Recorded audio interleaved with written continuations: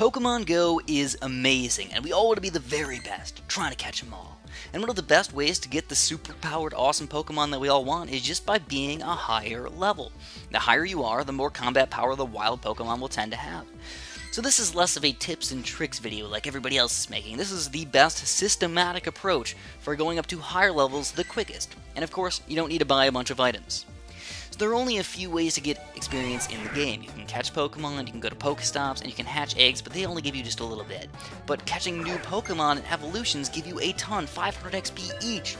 Catching new Pokemon is kind of random though, but you can control the evolutions. So today I'm going to show you guys how I got 30,000 experience in 25 minutes by just playing smart with these 3 simple steps. You're going to go up mad levels, guys. So check this out.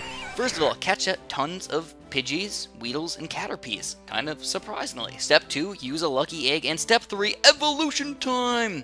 So you guys are going to see a ton of evolutions in the background of this game. This is basically me just evolving all of my Pokemon all at once.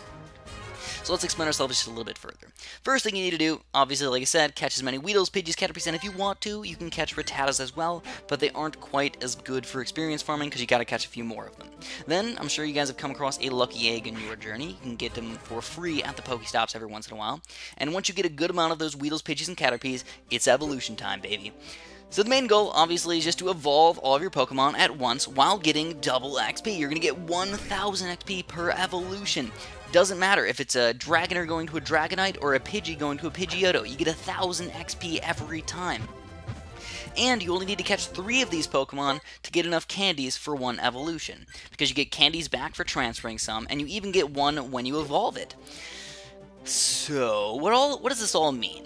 It means that every time you catch 3 of the easiest Pokemon to catch in the game, you get a bonus 1,000 experience. On top of that, if you have any other Pokemon that you haven't evolved yet, you can get 2,000 experience per evolution. So you guys are going to see that in just a little while. I got a bunch of really cool Pokemon besides just these, Caterpies and the Metapods and everything that I'm actually going to evolve for a 2,000 experience gain. So I've got a Fearow, a Poliwhirl, and a Weepinbell. That'll give me 2,000 experience per evolution, and it's absolutely amazing.